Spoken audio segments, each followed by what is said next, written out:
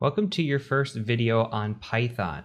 So in this Python series, we're going to cover a lot of different topics and we're just going to build upon them slowly so that everything builds kind of upon the last lesson. So in this first lesson, we're going to be talking about strings and we're going to be working primarily in Python 3. So quick thing to note is that my Kali interface might look a little bit different. I'm on my personal pen test machine here. The only reason I'm doing that is because when we get into the text editor, my text editor on the newer version of Kali would not let me edit my preferences very easily. So I went ahead and just went back to my machine that has an older text editor on it. So you can follow along completely step by step in your Kali and you should be fine. I just wanted to make sure that the font size is good enough for the recording. So from here, let's go ahead and make a new directory. And I'm just going to call this directory Python. And then we're going to change directory into Python. And the first thing we're going to do is we're going to gedit, and I'm just going to call this first.py. This will be our first Python script, and we're going to build on it. So the first thing we need to do is declare what it's called a shebang. So that is a hash bang like this.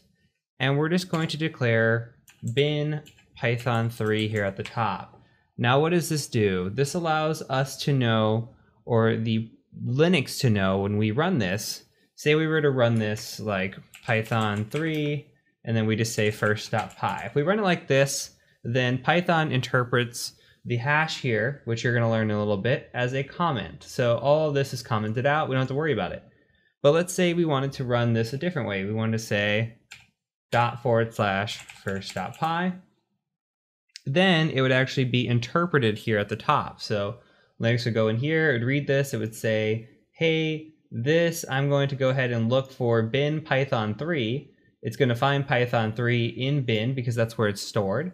And then it's going to use that to execute Python, or this Python script here.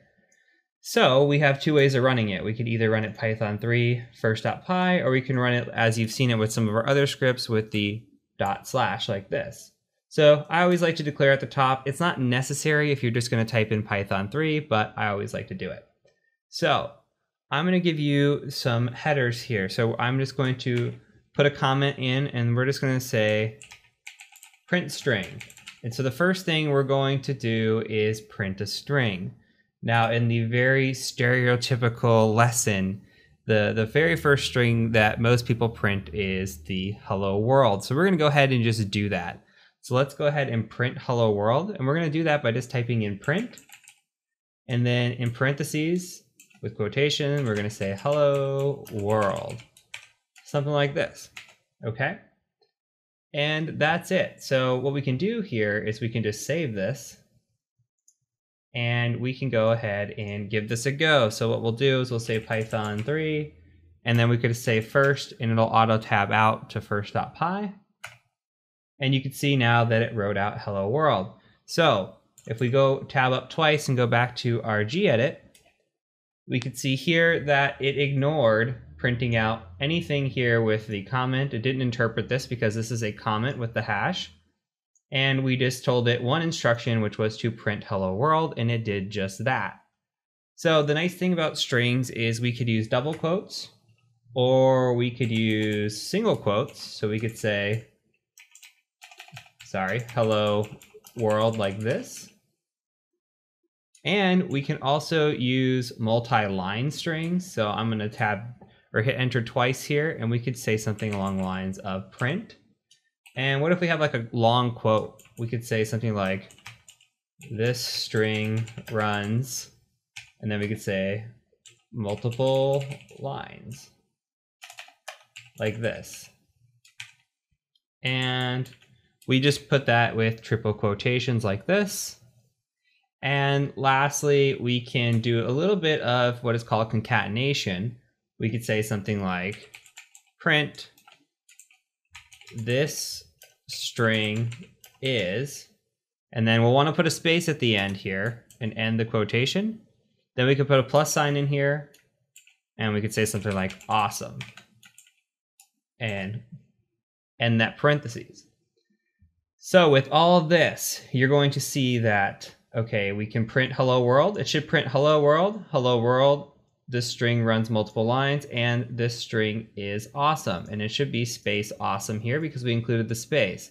Now you're going to notice, even though we put line breaks in for us, no line breaks are going to be printed. We'll talk about that here in 1 second. So let's save this and let's just run it.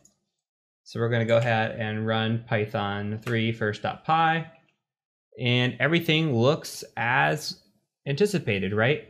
So I want to show you one thing. Let's tab up twice and let's put an ampersand at the end of this. Watch what this does. Now we have access not only to our script here, but we can also run code as well. So as long as we save this, we can run the code and we don't have to keep exiting out back and forth. So let's say that we did want to put a line in between these two hello worlds. We've got this here. What we can do is we can print this. We can say something like a N like this, if I could type today, and we close this off. And you could put a little note next to it so you remember and just say new line. So when you have that \n, that prints out a new line. So let's save that and just take a look at that. And there you go, you have a new line put in there. So quick and easy way to add a line in or a line break.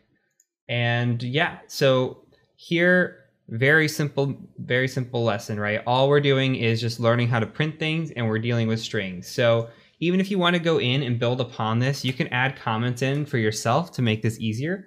So you can come in here and say double quotes, you could say single quotes, and then you can come in here and say triple quote for multi-line, right?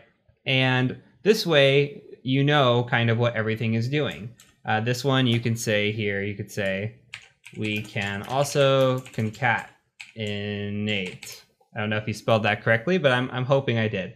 So that's really it for this lesson. Just wanted to cover the basics. So in the next lesson, we're going to start talking about math and the math that Python can do.